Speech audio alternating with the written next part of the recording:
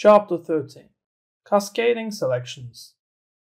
Vault Data Standard targets to consistently fill metadata based on company rules and individual glossaries. In these regards, classification indexes or abbreviations are a common requirement for extended VDS configurations. Cascading pull-down menus are popular user controls to navigate through hierarchically structured catalogs of terms. How to build interdependencies of user controls in VDS dialogs, and how to bind selection results with Vault user-defined properties. Not all aspects of this chapter are new in our learning path. We touched everything in earlier lessons and exercises, but implementing cascading selections will challenge us in leveraging a lot more details on XML data sources, configuring user controls, and practicing PowerShell scripting. Workflow. The enhanced VDS file dialog datasheet allows us to fill the property keywords by selecting the cascading classification pull-down lists. Each classification contains individual classification type members. The result of the selection copies an abbreviated key reflecting the classification structure to the keyword property value. Users can add the classification key while creating new files or editing existing files. Exercise. Cascading selection for static properties. In case you did not walk through Chapter 7, Exercise 1 and 2, we recommend doing this before you proceed here. Remember, we added rows to the grid of general properties and filled the cells with labels and different control types. Step 1. File dialog datasheet. Add new controls. Now we will add two more row definitions. Copy and paste two rows.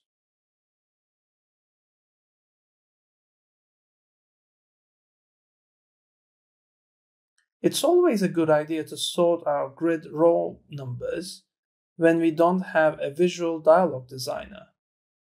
Let's change the row numbers 10 to 12.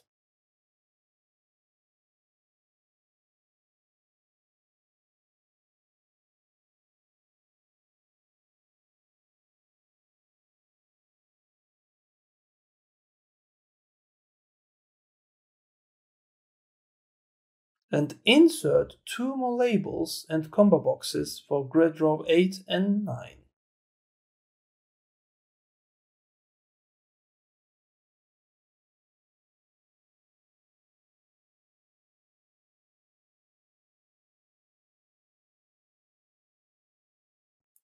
Here's how it looks on the datasheet in Vault Explorer. Step 2. Add the classification data source. Copy and paste the classification XML to vault.custom configuration folder. We have 4 classifications and below them we have different class types. Now we need to add the data source to our file XAML, right inside the window resources.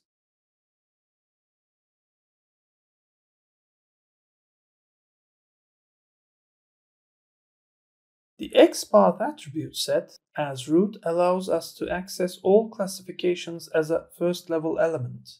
Step 3. Bind a primary combo box control to a data source. Bind the first combo box control of name classification to the source by adding the item source property and filter the text to be displayed to the name attribute. Step 4. Bind a secondary combo box to the primary control. The next pull-down list needs to read the subnodes of the first combo box's elements. We do this by binding its item source to the selected element of the control of name classification while displaying the type attribute. Step 5. Bind a user-defined property to the secondary control. The idea is to get the key value pasted into the keywords property. We can put this function in the selection changed event. In the Vault Explorer, click on New Standard File, find Keyword, select Classification and Class Type, and see the key being pushed to the Keywords property. Step 6. Enhance usability. We can do some more to enhance our usability. First, let's create a tooltip. Copy and paste the property material and update it.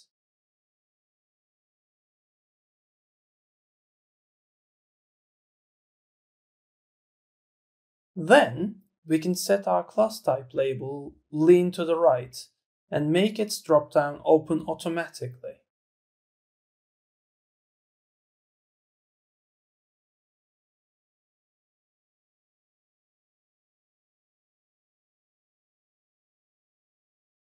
The final review should look like this.